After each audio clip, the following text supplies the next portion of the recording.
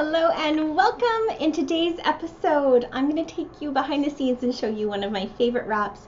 It's really easy. All you're going to need is a little cheesecloth and we're going to get you rolling on your wrap. You can also use jersey material. It also works totally great. Really anything that's stretchy.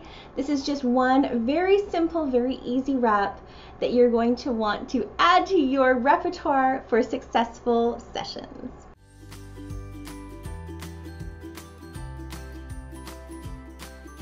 Hello and welcome. If we have not met, I'm Lisa from Milk and Honey Photography and the Milky Way, and I empower, inspire, and educate photographers just like you to have confidence in their posing, their lighting, and their editing, and to create the business and art of their dreams. So in today's episode, I want to take you behind the scenes. I'm going to show you one of my favorite, very, very simple wraps, and you're going to be able to nail it after this. So let's head on down and I'll show you how to do it.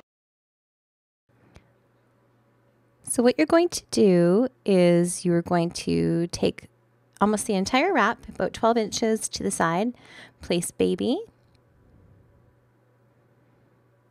pulling it just under baby's bottom and crisscrossing baby's legs. I like to place the hands up together right by the face because then it makes it easier to adjust them after. I'm taking this shorter side and pulling it nice and tight around and under baby's shoulder.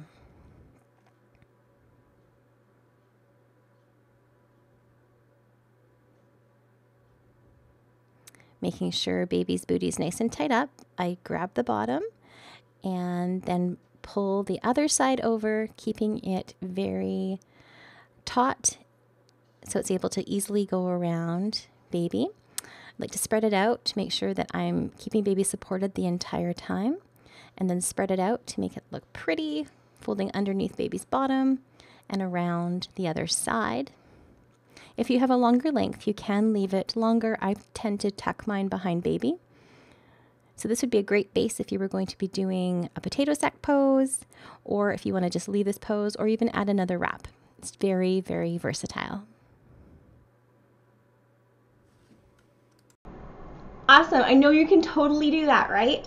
All you need to do is get a doll and some stretchy wrap. It could be jersey knit, it could be really any other stretchy fabric, or it can be cheesecloth.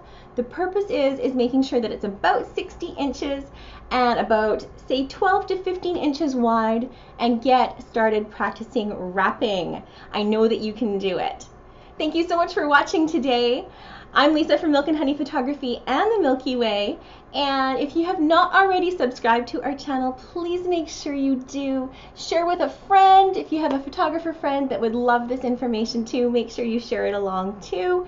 And if you have not already, make sure you download the free posing guide so you can have all the names of all the poses on hand with you for your next session. Thank you so much for watching, and I'll see you in the next episode.